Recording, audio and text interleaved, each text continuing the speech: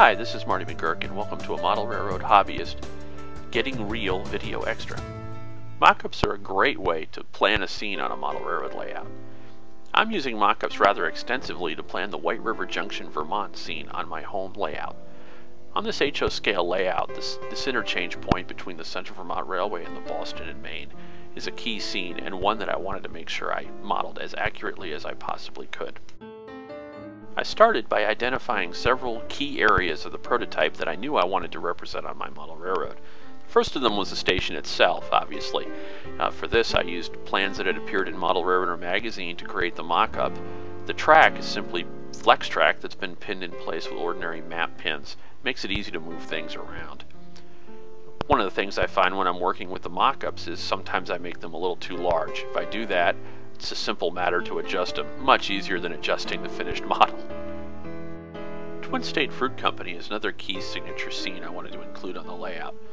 As you can see, that billboard sign on the front of the building is certainly a recognizable element. But when I created my mock-up for this building, I found that the mock-up itself wouldn't fit on the layout. The solution was to add a small shelf to the front of the layout to add room for the building.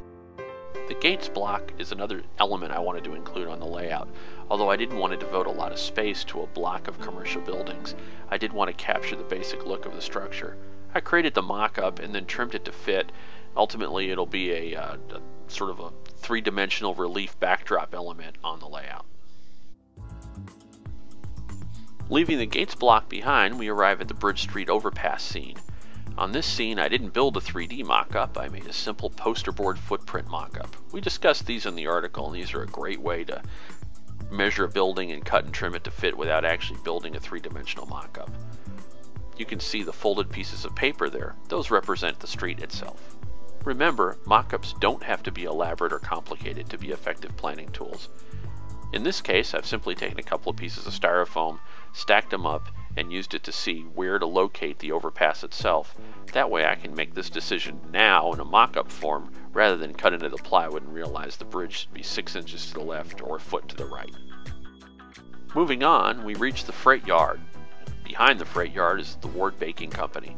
Now, the front of Ward Baking isn't too much to look at. That actually faces the backdrop on my layout. But the rear wall of Ward Baking faces the Central Vermont Freight Yard. It has this recognizable billboard sign that's still there today and is certainly a recognizable signature element. The small red mock-up you see there in the middle represents the Ward Baking building. Moving to the right, we reach the freight yard itself, and you can see the engine terminal and turntable in the distance. The locomotive servicing area at White River Junction was a key division point on the railroad. It had several key signature elements, the turntable, roundhouse, and this concrete coaling tower that was built in 1928 with the Central Vermont logo emblazoned in the concrete. White River was the one place where the CV dispatched its largest engines in both north and south directions.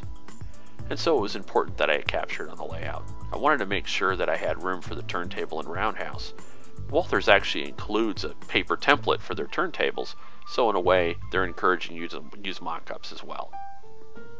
That's all for now. I hope you picked up some tips on using mock-ups on your layout, and be sure to read Model Railroad Hobbyist magazine for more great tips every month, online, forever free.